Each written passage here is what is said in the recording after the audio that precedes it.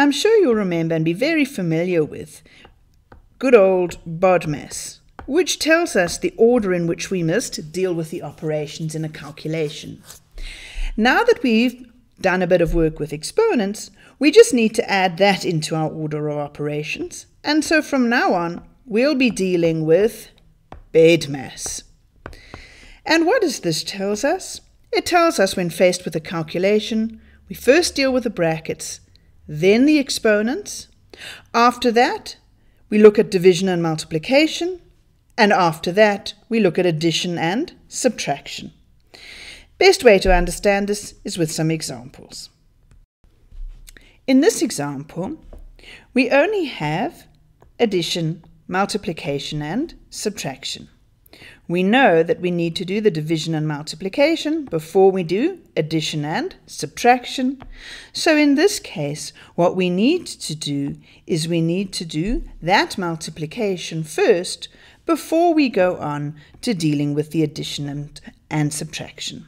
So if we're going to do it slowly, step by step, we say, okay, the 7 stays, the plus stays. We first deal with that multiplication, which gives us a 15, and the rest stays.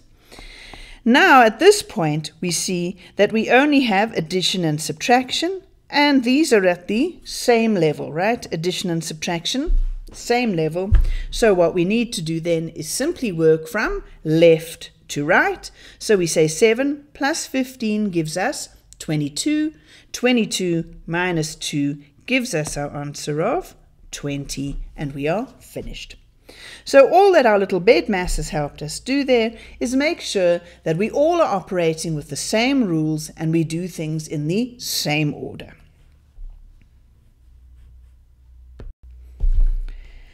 Let's look at a slightly more complicated example. In this case, we've got brackets, we've got exponents, we've got some multiplication, and we've got some addition. So we need to go carefully step by step. So let's do it really boringly slowly. Once you get better at this, obviously you can do it a lot faster. The very first thing we need to do is the brackets. So let's make it clear that that's what we're going to deal with first. So we work out that 4 plus 2 is 6 inside the brackets. And we've dealt with our first level. The next level tells us that we need to deal with any exponents. Well, here are our exponents. So that's what we need to do in the next step. We need to deal with the exponents. So we get 5 squared means 5 times 5. So that's 25. And now we've dealt with our second level, which is exponents.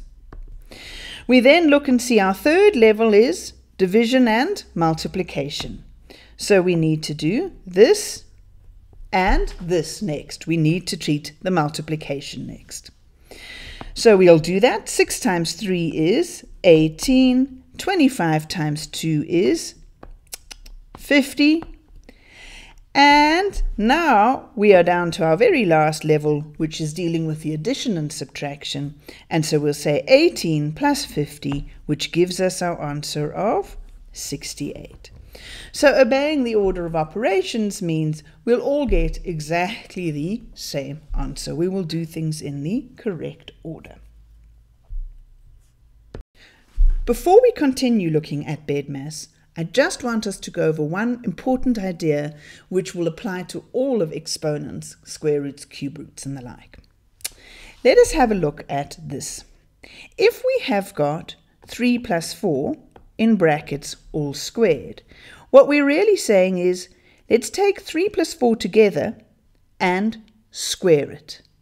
So what we get there is 3 plus 4 is 7, and that all of that together needs to be squared.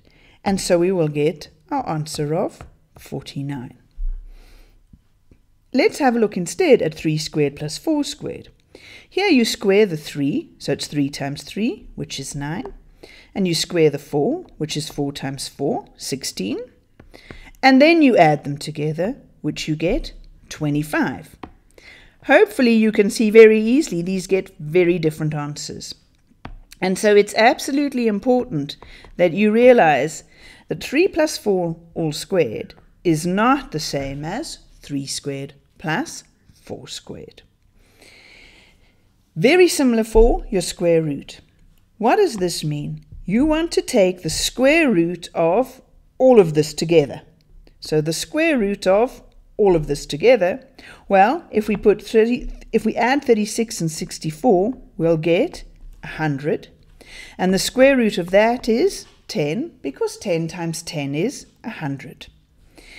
If we put square root separately, we'd have square root of 36, which is 6, square root of 64, which is 8, and 6 plus 8 is 14.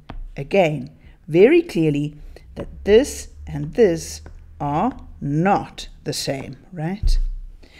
So it is important when you're faced with exponents or square roots to realize that if you've got 3 plus 4 in brackets all squared, it's this whole thing together that you want to square, so you must add it together before you square it. Similarly, if you've got the square root of all of this, what you need to do is add it together first before you take the square root, because this means the square root of that whole thing. And important to note for as we continue with BEDMAS, if we kind of have this square root sign over two things added together, it's as if there are brackets around it. So we must kind of treat this like brackets. We're going to deal with the last complicated looking example. But if we just go through our BEDMAS steps systematically, we'll be able to get our answer with no problem. There are just a couple of things to remember. The first is that we're dealing with a fraction situation. So in this case, we work out the top, we work out the bottom separately, and then we deal with them together right at the very end. The other thing to remember is that just as we've just looked at, if we've got the square root over those things, we treat this as if it's a bracket. Okay, pause the video now and see if you can work through systematically brackets, then exponents, then division, multiplication, then addition and subtraction to get to your final answer. Then we'll go over it together. Pause now and try it. Okay, so our first step was brackets. Remember, we said we're going to treat that as a bracket, and of course there's a bracket. So we get square root of 9 plus 16, which is 25. And 5 minus 3, which is 2 squared. After that, we deal with the exponents, and we treat the square root as an exponent. So what we will get is 5, because square root of 25 is 5, and 2 squared is 2 times 2, which is 4. Then, after that, we deal with our division and multiplication. So 5 times 10 is 50. There's nothing more to do with the bottom. And only after that do we get to our addition and subtraction. So we get 56 over 4. Can you see we've dealt with the top and the bottom of the fraction separately? We're now going to bring that all together to get our final answer. And remember, if we've got 56 over 4, it just means 56 divide by 4.